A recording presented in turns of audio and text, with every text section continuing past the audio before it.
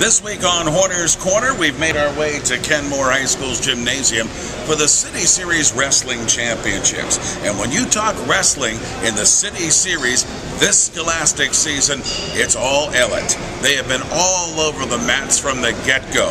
A deep, talented team led by a superior coach. We're going to talk about City Series Wrestling and the Ellet Orangemen this week on Horner's Corner. It's a special group of kids. It's probably the most talent we've had in probably 20, 25 years. A lot of juniors and seniors, a lot of kids who've been in the program for 3-4 years. They've worked extremely hard. We've beaten a lot of teams that have kind of looked down on us in the past, and that's always a good feeling. And we know that when they come in the room every day, they're going to give everything they got to help reach their goals. So we set goals at the beginning of the year, and we try to help them reach them.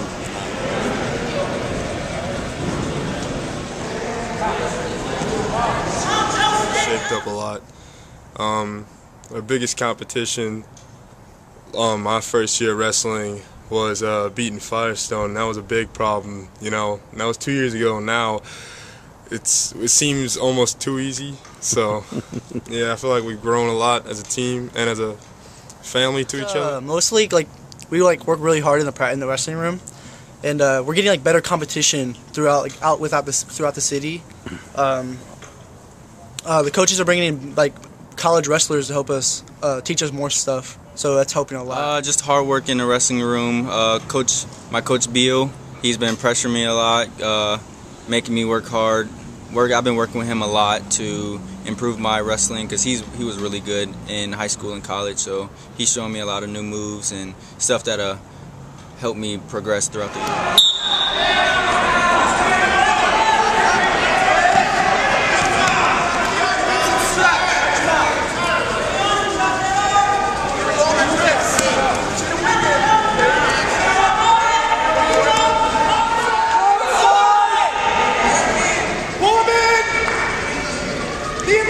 We have an overnight that we stay at in Marion. So we stay in a hotel, kind of let them do their own thing in their rooms, so they get to spend a lot of time together.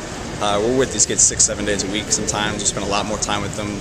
Sometimes when they spend at home, they spend more time with us. So it's just a lot of time to kind of really get close with each other.